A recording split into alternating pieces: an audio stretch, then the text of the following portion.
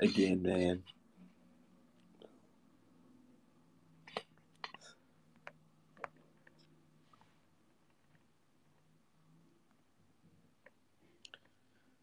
Ooh, somebody just said, "What's next for Tony Harrison?" Ooh, I don't know about that, man. Rematch that dude he just fought because that shit was bad, man. That was kind of nah. It's not my connection. It's Twitter, man.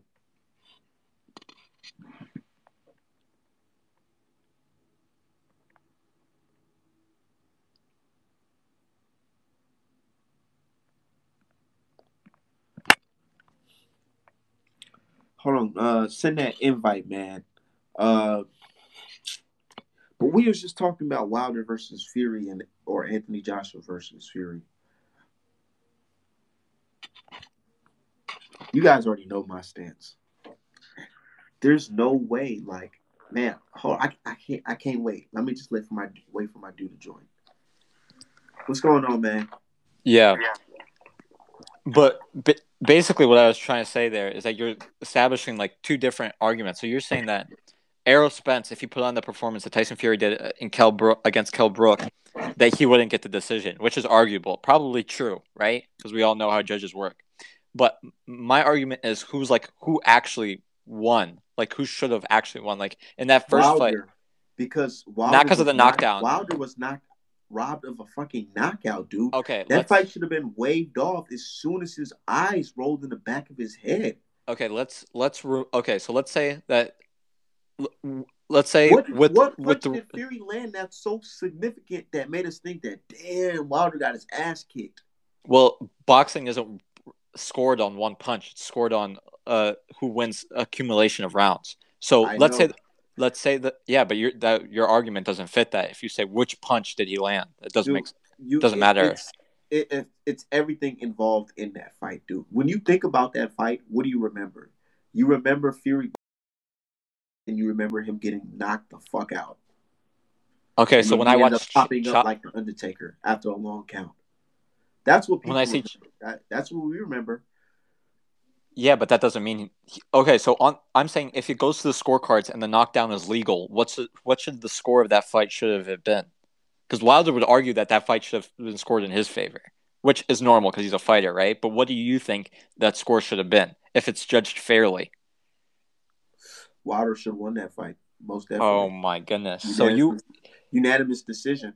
Okay, so that's 2-10-8, and then he would need 4 other rounds, not including the 9th round and the 12th round, for it to be. Dude, go look at those early rounds. He lost those. Like the first 4 rounds, dude. Oh my goodness! What did Fury do? Dude, what did Fury do? Sticking your tongue out does not make you win a fight in America. Like, what is that, dude?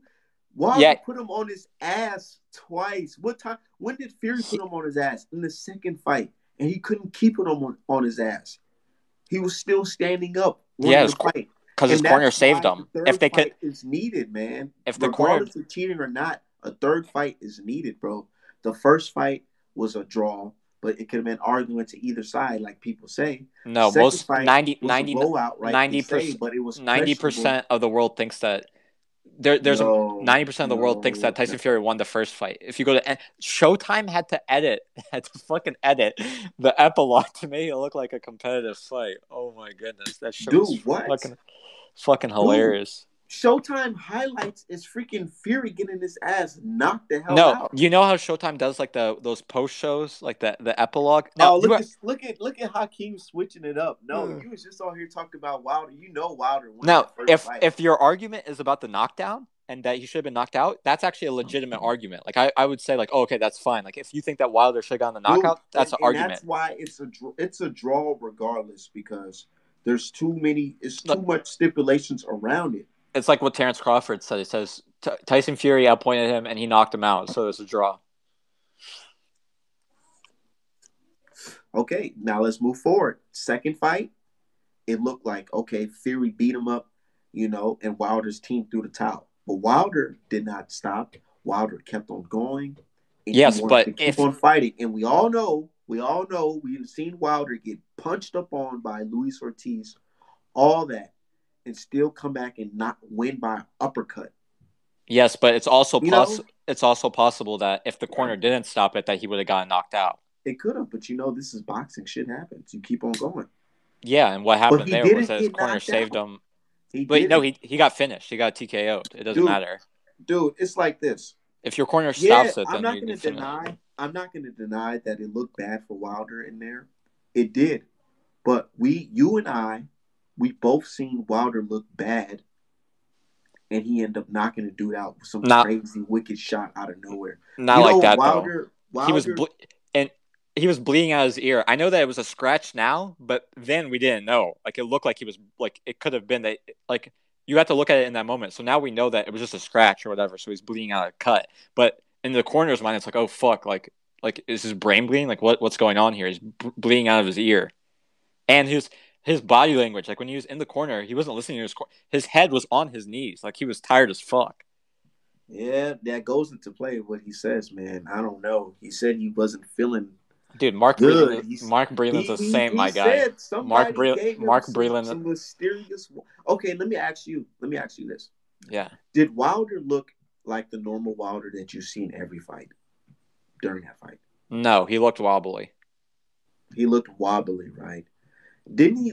His legs were gone. Like what in the first round? Like what the fuck? No, I in the third when he was like there was an exchange before the knockdown where he like kind of caught himself on the ropes, and I was that looked like a but I think that could be like a numerous amount of different things. But I definitely don't think Mark Breland fucking did it. Man, it's not. I don't think Mark Breland. It's not Mark Breland doing it. It's Mark